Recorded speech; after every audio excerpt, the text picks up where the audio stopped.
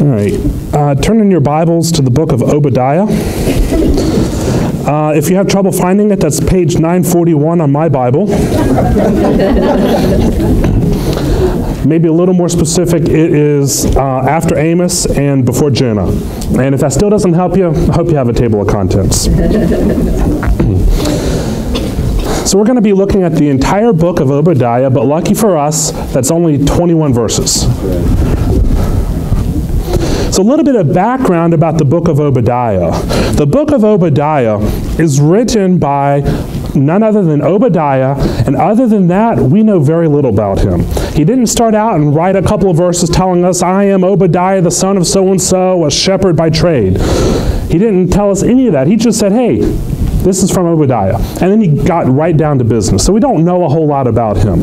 But taken from some of the clues, we can kind of gather that it takes place during the period of Israel and Judah's history while they were still both in existence. I think around the year 800 BC, I think is what I read.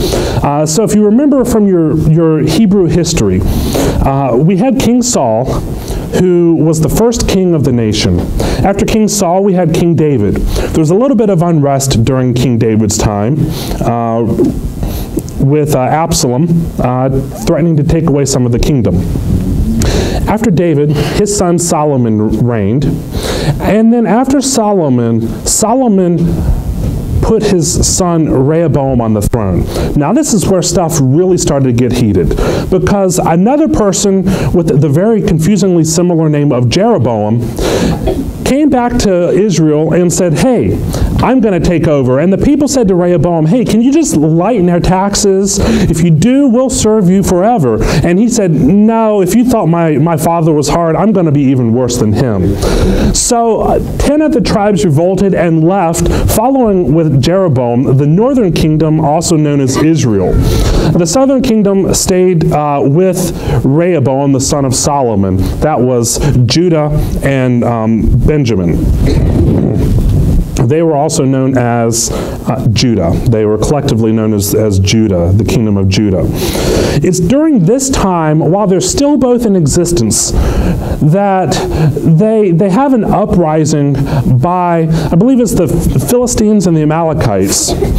And we seem to think, based on some circumstantial evidence throughout the scriptures, that another group of people joined in this uprising called the Edomites. Now, the Edomites are very significant for us tonight because that's who this book is written about, the Edomites. What's special about the Edomites is the Edomites were not natural enemies to the Hebrews. In fact, the Edomites were brothers. Back when you had Jacob and you had Esau, they both became fathers to great nations. Jacob, the father of Israel, and Esau, the father of Edom.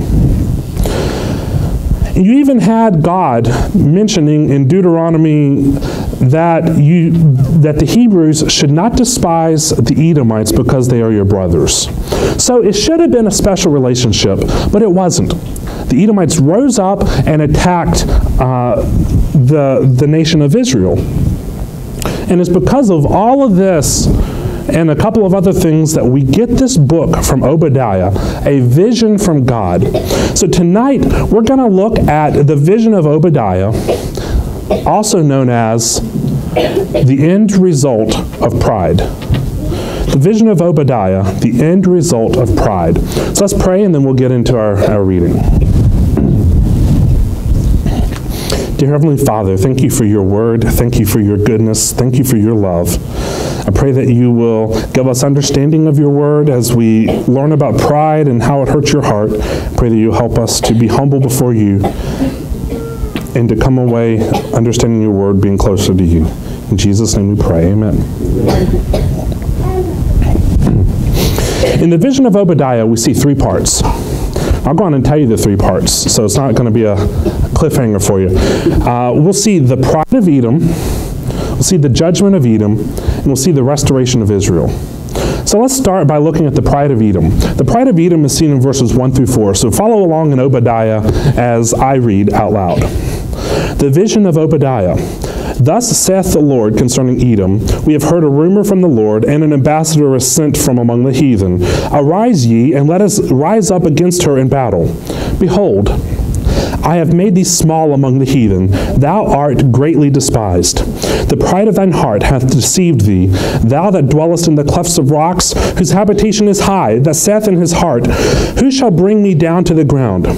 Though thou exalt thyself as the eagle, and though thou set thy nest among the stars, thence will I bring thee down, saith the Lord. The pride of Edom. When God goes into detailing the pride of Edom, he starts in a very interesting way. He doesn't call them out saying, you're prideful, you need to stop. He doesn't say, this is your sin, this is what you did, this is what you did. No, he gets right to the heart of it, and he says, hey guys, guess what? You're already small in my sight and in the sight of everyone around you. I think it's a very interesting way for him to start, because he just cuts right to the heart of their issue. And what's even more interesting about this is he says, I have made thee small, or you're small now. But what we know from history is they weren't yet. They were antagonizing Israel. But what I think is interesting is that when God makes a pronouncement on us, even though it may be years in the future, it's just as well as settled from eternity past. So God starts off describing their pride, saying, you are nothing in my sight, you are small. Then he does get into describing the pride of Edom. The pride of Edom, at the foremost, it is deceitful. He details this in verse 3. The pride of thine heart hath deceived thee, thou that dwellest in the clefts of the rock, whose habitation is high, that saith in his heart, who shall bring me down to the ground? So they were deceived in their heart by what they saw around them, by themselves, by their pride. They looked around them and they said, hey, we have done some pretty good stuff. The Edomites lived just to the east, or to the right of Israel, if you look on a map. So you have the Mediterranean Sea here, and you have Israel on the side of the sea. On their east, or their right side, is the River Jordan, and just across the River Jordan are the Edomites. They live in a mountainous region, a lot of hills, a lot of cliffs, and their city was built on the top of a great plateau. And on the top of this plateau, you could see the cliffs surrounding all around. There's no way to get up into the city except one path. This one path led up the mountain. And as you got up close to the city, there was a great canyon. And you had to go through this canyon to get into their city. So as you can imagine, in a time of no airplanes, no hot air balloons, no anything like that, having one path through a mountain up into your city meant that you could defend your city pretty well. It was a very defensible city, and because of this, Edom looked at themselves and said, we are great, we are in the rocks, we're in the mountains, and nothing can touch us. God, however, had a different idea about this. He says in verse 4, though thou, or even if you, exalt yourself as the eagle, and though thou set thy nest among the stars, thence will I bring thee down. It doesn't matter if you're on the top of a mountain. It doesn't matter if you rise up to the heights of an eagle. It doesn't matter if you get all the way up into the stars. God says, I will bring you down. I think the worst part of the pride of the Edomites is that when they looked around them, they were so proud of themselves and what they had done, but really they hadn't done any of it. They didn't build the mountain that they were living on. They didn't put the rocks together to form where they were. They were literally living in the middle of providence from God, and they looked at it and said, look at what we have done. And I think that is just like us sometimes. A lot of the times, we look at pride as a great king sitting on his throne who looks out over the realm of Babylon and says, look at what I have done. But I think pride is a lot more subtle than that oftentimes, because we look at ourselves and we are reliant on ourselves. I think that's how it gets us a lot of the times. We look at the job that we got. We look at the paycheck that we got because we studied in college, or we spent years honing our skills, or we look at the family that we've put together, or we look at the house that we have, and we say, look at what I did. And even if we never say those words out loud, the attitude is still in our hearts a lot of the times, where we look at it as us providing for ourselves. I mean, that's the American dream, isn't it? Is work hard, study, make something of yourself. And by doing that, we have this reliance on ourselves. We have this pride in our heart saying that we are sufficient for ourselves, rather than keeping our focus on God and what God has provided. Because we didn't provide that house for ourselves. God provided it for us. We didn't provide that job for ourselves, or that skill to be able to do that job for ourselves. God provided it for us. Our pride is deceitful when it causes us to have an incorrect view of ourselves and our surroundings. This is the pride that the Edomites had. A deceitful pride, saying that they had created this amazing thing that they had. So we see first, from the vision of Obadiah, the pride of the Edomites. But second, and I'm sure this is no surprise to anyone who studied the prophets, we're going to see the judgment of Edom. The judgment of Edom is verses 5 through 16. So follow along as I read. In verse 5, if thieves came to thee, if robbers by night, how art thou cut off? Would they not have stolen till they had enough? If the grape gatherers came to thee, would they not leave some grapes? How are the things of Esau searched out? How are his hidden things sought out? All the men of thy confederacy have brought thee even to the border. The men that were at peace with thee have deceived thee, and prevailed against thee. They that eat thy bread have laid a wound under thee. There is none understanding in him. Shall I not in that day, saith the Lord, even destroy the wise men out of Edom, and understanding out of the mount of Esau? And thy mighty men, O Teman, shall be dismayed, to the end that every one of the mount of Esau may be cut off by slaughter. For thy violence against thy brother Jacob, shame shall cover thee, and thou shalt be cut off forever. In the day that thou stoodest on the other side, in the day that the strangers carried away captive his forces, and foreigners entered into his gates, and cast lots upon Jerusalem, even thou wast as one of them. But thou shouldest not have looked on the day of thy brother in the day that he became a stranger. Neither shouldest thou have rejoiced over the children of Judah in the day of their destruction.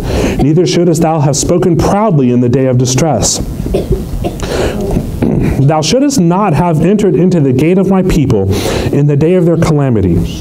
Yea, thou shouldest not have looked on their affliction in the day of their calamity, nor have laid hands on their substance in the day of their calamity. Neither shouldest thou have stood in the crossway to cut off those of his that did escape. Neither shouldest thou have delivered up those of his that did remain in the day of distress. For the day of the Lord is near upon all the heathen. As thou hast done, it shall be done unto thee. Thy reward shall return upon thine own head. For as ye have drunk upon my holy mountain, so shall all the heathen drink continually. Yea, they shall drink, and they shall swallow down, and they shall be as though they had not been. The judgment of Edom. We see that this judgment, we're going to see a couple of characteristics of this judgment. The first characteristics of the judgment of Edom is its severity. Its severity. The severity is, it is a total judgment. God said, if thieves came to thee by night, would they not have stolen till they had enough? So wouldn't it not be strange for you to go to work, someone to break into your house and take literally everything you own? I mean, they cart away the refrigerator, they cart away the stove, they cart away the couch, they even take out the trash and clean up the crumbs behind your counter. How strange would that be? Now, when they come, they're taking the electronics, they're taking the TV, they're taking the jewelry, but the gallon of milk in your refrigerator, they're probably leaving that. Not so with the judgment of Edom. When the robbers come to Edom, they're taking absolutely everything. Total and utter judgment is befalling Edom. And in case they didn't get the picture, there's another metaphor. When a farmer comes who's tending to grapevines, sometimes he's going to have grapes that fall off and he doesn't see. Sometimes he's going to have grapes that just aren't ready. Sometimes he's going to have grapes that insects got into or that just never developed right, and he's going to leave them. Sometimes he's not going to see all of the grapes. So he's going to get grapes, and then he's going to leave some grapes. But when the reapers come to take judgment upon Edom, every last grape will be found. Every last treasure will be found. And in fact, God says, how are the things of Esau searched out? How are his hidden things, his hidden rooms, his hidden caves, his hidden cities, how are they found out and searched out and judged? Absolutely everything of Edom receives the judgment of God. It is a total judgment.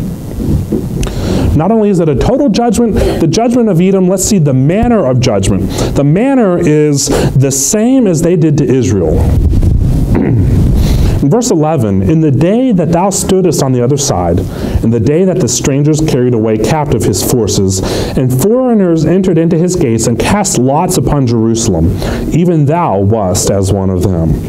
Remember, Edom was supposed to be a friend of Israel. They were brothers. But that's not what happened. They joined with the enemy. They attacked Israel. They captured those trying to run away from the attackers and captured them and brought them back. God says that just as you did to Israel, the same will happen to you, because in verse 7, all the men of thy confederacy, the people you're friends with, they're going to take thee back to the border. They're going to fight at your border. They're going to defriend you. The men that were at peace with thee have deceived thee and prevailed against thee. They that eat thy bread, or those that you've supported, that you've given things to, you didn't even realize it, and they've wounded you. The manner of the judgment is going to be the exact same as what you did to Israel. So we see the severity of the judgment, we see the manner of the judgment. Third, we'll see the time of the judgment. When will this judgment happen? The time is listed out in verse 15. For the day of the Lord is near upon all the heathen.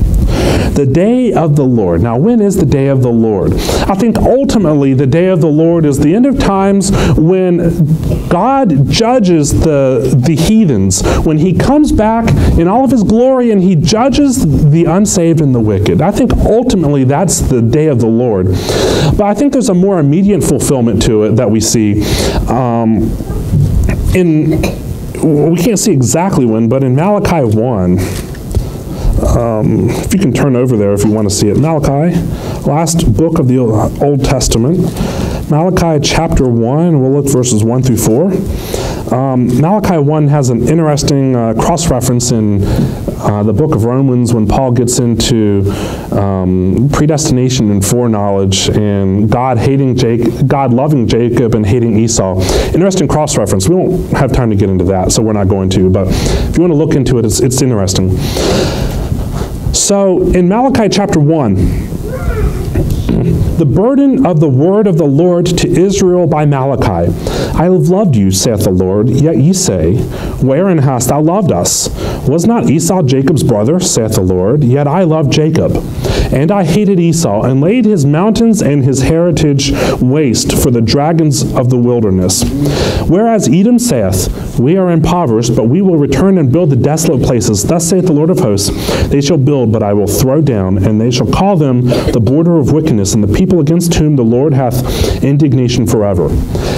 It sounds to me like this judgment has already happened on Edom by this point. They're gone. God has wiped them out. So the day of the Lord, sometime after Israel and Judah, sometime before the time of Christ, Edom indeed was destroyed. So the judgment of the judgment of Edom, the severity, the manner, and the time. Now we're going to look at the justification for this judgment. The justification. Because if a judge gives an unrighteous judgment, he's not a good judge. If he has no justification and he just does whatever he feels like, he's not a good judge. If he has no justification, he's not a good judge. The justification for this judgment is that it is a fulfillment of the sinful desires that Edom had. So verse 16, for as ye have drunk upon my holy mountain, whether that mean that they literally drank upon the mountain of God, on the Temple Mount, or whether just figurative, they drank in victory over the people of God, or they thought they were drinking in victory over the people of God. It says, just like that, so shall all the heathen drink continually. Yea, they shall drink, and they shall swallow down, and they shall be as though they had not been. Now, when the heathen drink, this isn't a drink of victory. It's not a drink of a party after they vanquish their foes. It's a continuation of drinking the cup that they've been drinking all along. The cup of destruction, the cup of wickedness, the cup of sin. It's a continuation of what they've already chosen. They take it and they drink every last drop. Plainly, the destruction and the wickedness that they chose, God gives them over to and allows them to see the natural end of their wickedness. This reminds me of Romans chapter 1, verse 24, where Paul talks about the heathen seeing God, knowing that there is a God, knowing that they need to worship God, but they choose to stay in their wickedness. And in verse 24, wherefore God also gave them up to uncleanness through the lust of their own hearts, to dishonor their own bodies between themselves. So be careful, because when you say, I want myself, I want my own desires, that's not what you think it means. That's not a good thing. Because if God decides to give you over to your desires, that's not a good thing. So let's go back to our idea of our jobs and our houses and our families that we have. And if we think that that is our own doing, that's our own strength and our own abilities, how scary would it be for God to say in the future, well, you know what? Go at it. Have a try at it without me. That's kind of a scary thought, isn't it? And it's just as scary to think that we got here where we are, all alone without God. The justification is that God just gave them over to fulfill the sinful desires that they had in their hearts. The vision of Obadiah shows us the pride of Edom. The vision of Obadiah shows us the judgment of Edom. But finally, the judgment of Obadiah shows us the restoration of Israel. The restoration of Israel, it's an interesting idea to bring up in the end of this book, because the whole book is about Edom and about the judgment that Edom is going to go through. So it's really interesting that God would bring up the restoration of Israel here, but it makes a lot of sense when you read it. So in Obadiah, let's look at verse 17. Verse 17, but upon Mount Zion shall be deliverance, and there shall be holiness, and the house of Jacob shall possess their possessions. And the house of Jacob shall be a fire, and the house of Joseph a flame, and the house of Esau for stubble. And they shall be kindled in them, and devour them, and there shall not be any remaining of the house of Esau, for the Lord hath spoken it. And they of the south shall possess the mount of Esau, and they of the plain the Philistines, and they shall possess the fields of Ephraim and the fields of Samaria, and Benjamin shall possess Gilead. And the captivity of this host of the children of Israel shall possess that of the Canaanites, even unto Zarephath, and the captivity of Jerusalem, which is in Sepharad, shall possess the cities of the south. And the saviors shall come up on Mount Zion to judge the mount of Esau, and the kingdom shall be the Lord's. We're not going to spend long looking at the restoration of Israel, but what I'd like to point out from this restoration of Israel is, you notice whose land they take back? They take back the land of a lot of peoples, but the Edomites. And that shows me that though I think that I have a good plan, though I like the mountain that I'm living up in, it doesn't matter if I'm not following God's plan, because God's plan right here shows us that His plan always succeeds. The plan of God always goes on and always succeeds, whether we decide that we are following along or not.